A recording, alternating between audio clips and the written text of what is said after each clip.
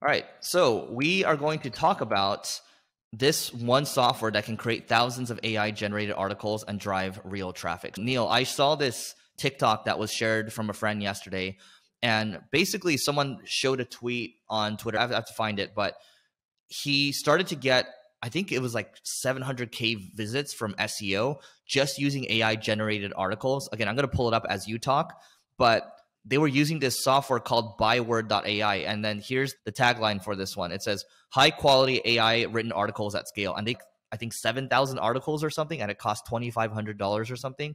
So I'm a little skeptical of this. I'm going to pull up the data around it, but you can go first as I try to pull this up. You can generate good traffic from AI-based content. You ideally need a human to modify it.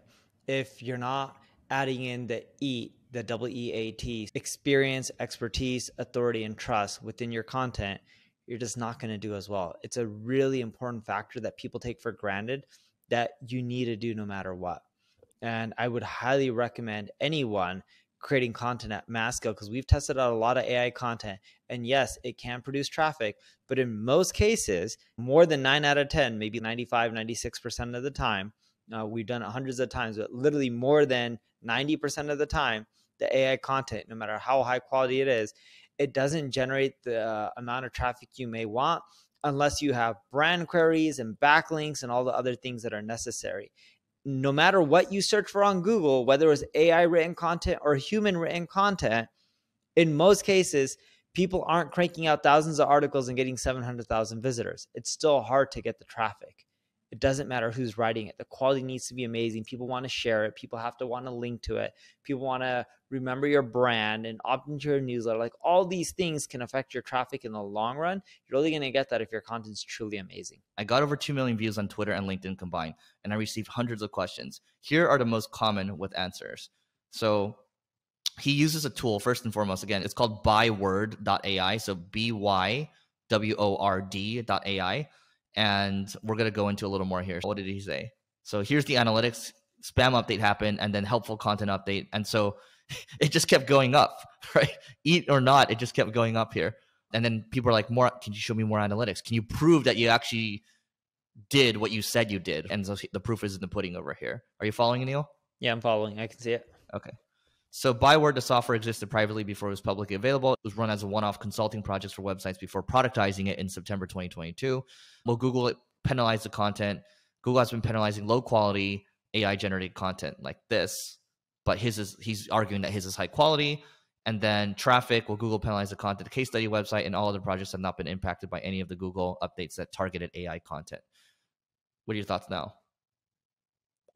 I still believe the same thing. I think for most people, if they create 7,000 articles, they're not going to get those traffic stats. I'm not saying I think he might get torched.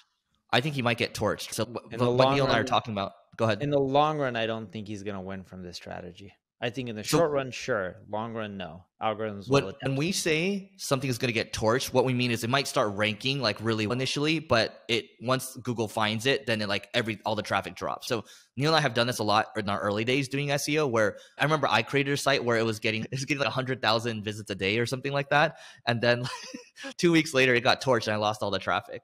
Yeah, I used to end up doing things like, this is a long time ago, and I wouldn't recommend it. You can end up building links through WordPress themes by releasing free WordPress themes. And I was ranking in the top 3 on Google for terms like online poker, online casino, web hosting, and the list goes on. And some of that stuff lasted a few months. Some of it lasted a year, but eventually Google caught on and they would just slap you, and then your rankings would just tank and you weren't ranking as well anymore. Doesn't mean his AI content isn't great. It doesn't mean that he's not going to rank for a while. I just don't think this is the best long-term strategy from my experience.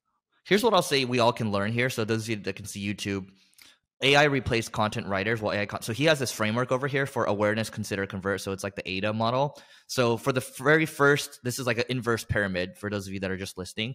So the very first inverse foundation is awareness, right? And then you have consider, convert. So awareness is this scale content production with AI for generic top funnel topics. And then for the second rung of the pyramid, it says the majority of the time would use writers for personal experience, evoke emotion, and similar to below. So it sounds like these people would be layering on the editing piece. And then convert requires writers to explain nuances and ultimately convert readers. So it seems like humans are used for the bottom two on the pyramid, and for the top, he's really leveraging AI. And so I don't necessarily disagree with that. I think it's just, how much of it that you're actually doing. So I do think this works long term, but maybe not to the degree where I do believe he's over indexing for the 7,000 articles. I think you need to do a lot less than that. So yeah, and if he's having humans modify it, that's great. It doesn't matter if it was written by AI or human, as long as it has the personalized experiences and you're adding an E, I think you're going to do well in the long run. You can use AI to give you a kickstart. I just believe right now in its current form, if you use AI to write 7,000 articles and you never modify them, sure, you may get more traffic in the short run, but in the long run, I believe you're going to get whacked. This is helpful right here too. So by the way, I think there's good parts and there's parts where we're a little iffy on this. So we're not saying do or do not do this. I think it's just have caution. So question 7 here says, by word, why not use like ChatGPT? Why not use copy.ai? Why not use Jasper? And so what he says is, if you want a writing assistant or a tool that can help you write a few paragraphs or a rough draft, then ChatGPT, Jasper, and copy.ai and the rest are perfect for that use case. If you want to generate full articles at a custom word count in a custom tone of voice with AI-generated images, with customized meta fields, with a table of contents in multiple text formats, sync to your website CMS, and the ability to do this at scale, then use Byword. It certainly does sound like he has some incentive tied to this tool, the way he's talking about it.